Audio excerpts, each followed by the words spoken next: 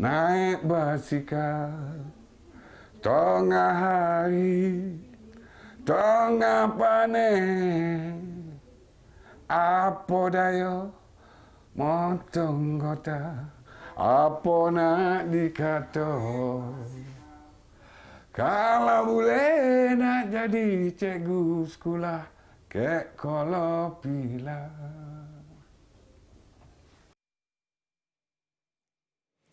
Baik, visual yang anda saksikan tadi ada kaitan dengan berita, dengan kisah ini saya akan kongsikan. Minggu ini Astro AWANI akan terpadang ke Negeri Sembilan atau lebih spesifik di Kuala Pilah. Dan kita terus bersama rakan setugas wartawan Khairunnisa Kasnoon dengan perkongsiannya yang beliau sendiri akan ke Kuala Pilah hari ini. Mula Nisa, apa yang mungkin Nisa nak kongsikan kepada penonton macam di Kuala Pilah? jauh kan Kuala Pilah sebenarnya.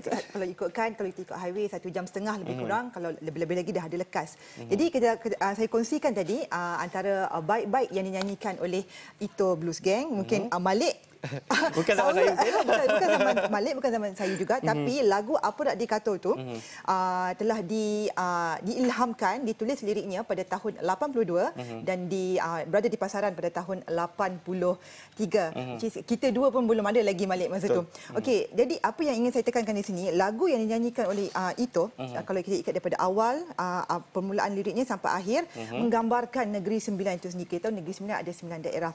Apa yang menarik perhatian adalah menceritakan setiap daerah itu. Jadi apabila saya ke Kuala Pilah khususnya, saya akan kongsikan, dan yang menarik perhatian apabila itu ada menyebut nak jadi cikgu dekat Kuala Pilah. Kenapa? Mungkin ada kaitannya sebab sekarang ni kita tahu banyak institusi pengajian tinggi yang berada di Kuala Pilah itu sendiri. Antaranya ada UiTM, ada Kolej Kejururawatan dan juga sekolah-sekolah yang terkenal seperti Sekolah Sukan, Sekolah Menengah Kebangsaan Zakbar, dan juga ada sekolah yang lama zaman-zaman Inggeris dulu. Itu yang akan kami rungkaikan dan akan kami kongsikan kepada anda, dan mungkin kepada para penonton yang berasal dari Kuala Pilah, ada cerita yang tersendiri ingin dikongsikan, boleh tweet di astroawani.com, di @501 AWANI dan juga di Twitter saya sendiri, Nisa Kasnoon. Segala perkongsian yang anda ada, kisah di Kuala Pilah, boleh kongsikan bersama kami. Mungkin boleh kongsikan apa info-info menarik yang Nisa dan kru beliau boleh lawati di Kuala Pilah nanti. Di Kuala Pilah juga ada menarik. Tadi saya dengar ada